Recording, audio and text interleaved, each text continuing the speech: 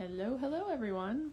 I'm back for day 2 of 40 days of prayer and Thanksgiving in the 7 spheres, which is the mental, physical, social, financial, spiritual, environmental, and vocational. And I'm just winging it again today, so I'm just going to start out by saying a prayer. Pray with me. Lord Jesus, I thank you for another day. Thank you for waking us up today. Thank you for keeping our hearts beating and our lungs breathing and our eyes seeing for those of us who have the privilege of sight. Lord, you provide all of our needs, and sometimes that isn't what we expect or what we want, but you know it's what we need to satisfy our soul, bring us closer to you, and be able to carry out your will. So, Father, I just pray that you bless this time this morning. Just fill my mouth with whatever it is that you want me to say. And I pray that you just soften people's hearts, open their ears, and allow them to hear and receive what it is that you have for us today. In Jesus' name, amen. All right, folks. So, something on my heart this morning is just being a good steward of the time that God gives us. So vocationally, whatever your vocation is, your calling, your job, whatever the Lord wants you to put your hands to in order to serve him. And that looks different for all of us. Doesn't matter what your vocation is and whether or not you believe it is your vocation, because I know I've had seasons where I wanted to be out of them. I was like, Lord, when is this season going to end so I can do what I really want to do? And, God knows what we need to be doing, because even though I would say that, he would always show me why the season I was in was the perfect season for me. And so it was a constant just push and pull struggle in my heart and soul and spirit of just like, I want to be doing something else, but wow, God, you're so good, you're so faithful, like this is the perfect job for me right now. And so he would give me insight and hindsight as to why he had me doing that job. Oops.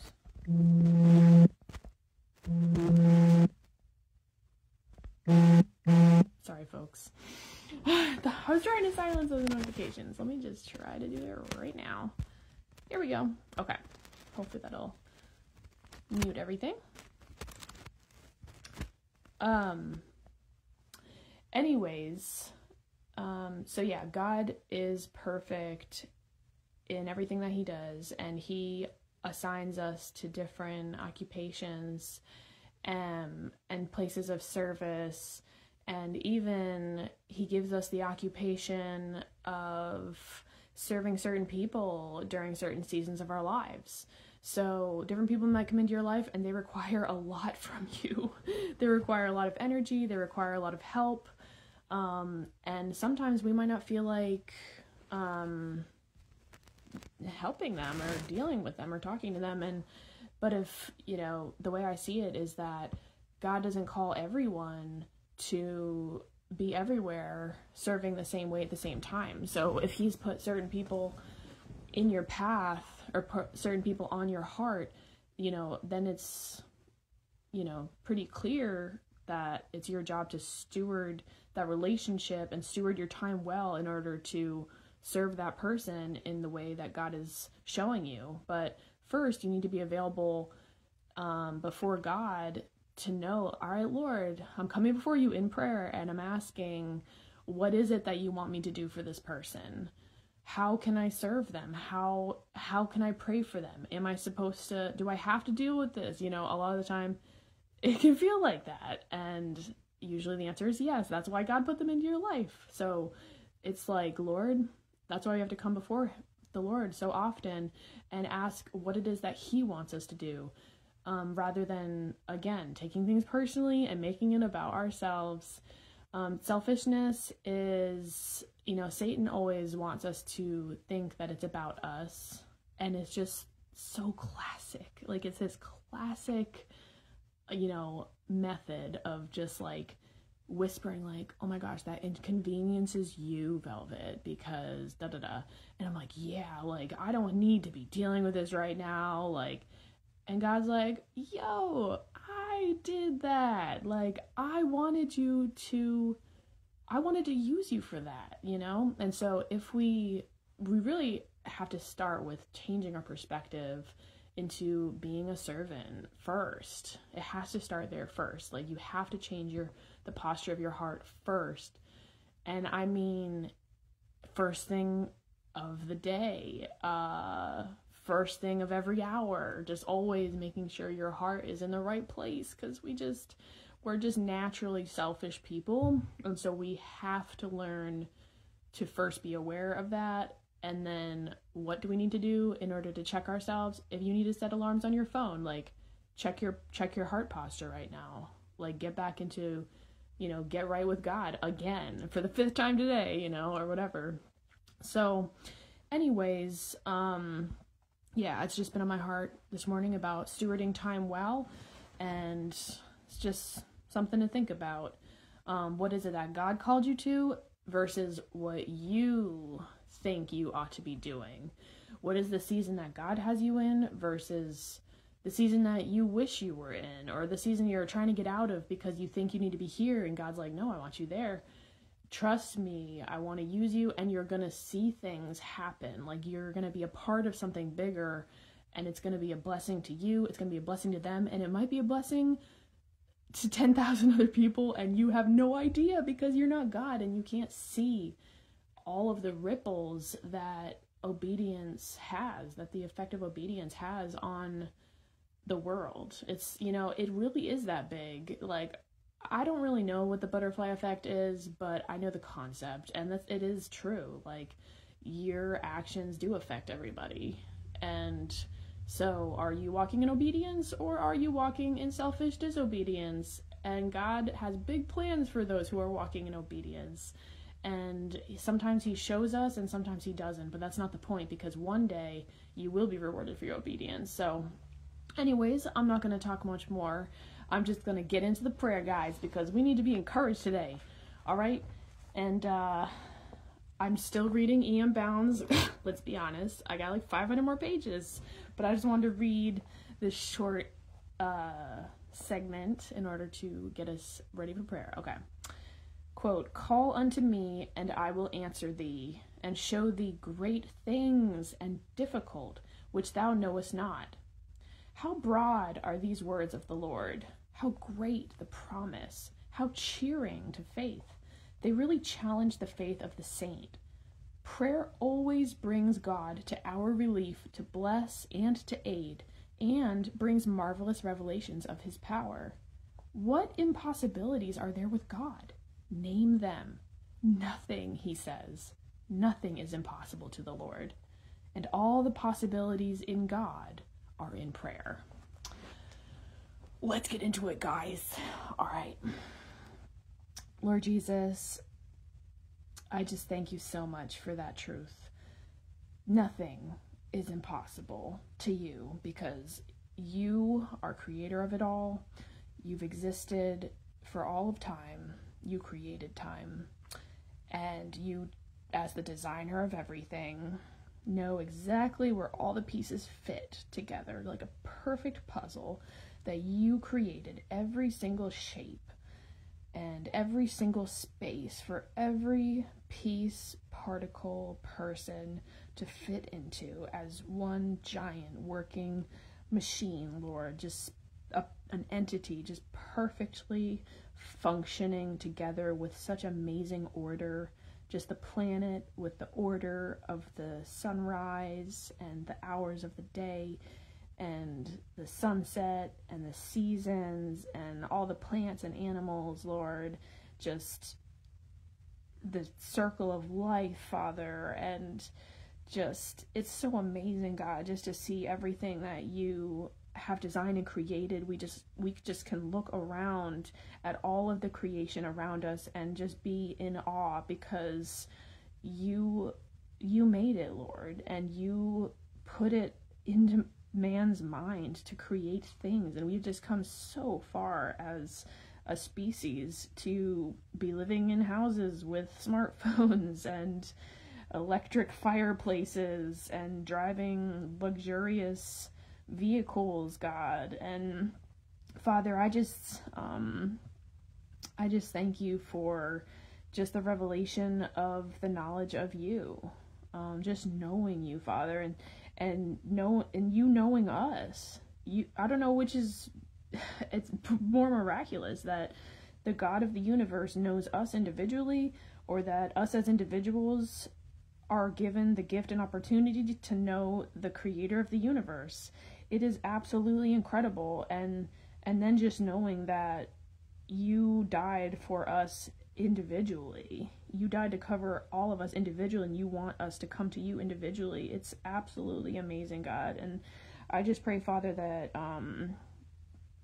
you would just help us to keep that at the forefront of our minds, Lord, especially as we're going around day to day, and we are always struggling with doing things for ourselves or doing things for you.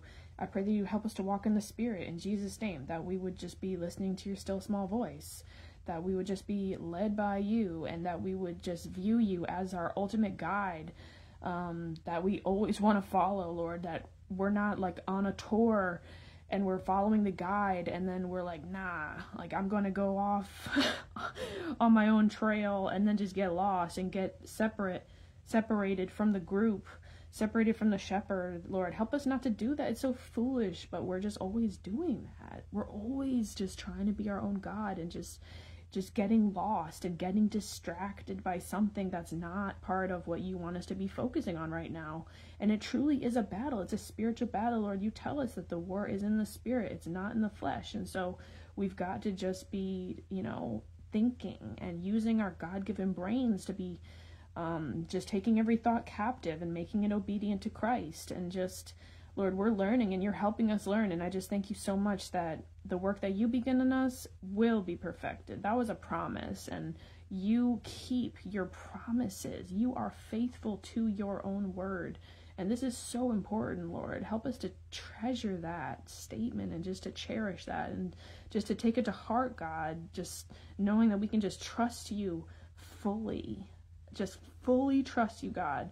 And with that knowledge, help us to come to your throne. Help us to come to your fountain and just sit before you and spend time with you. You want to commune with us at the table.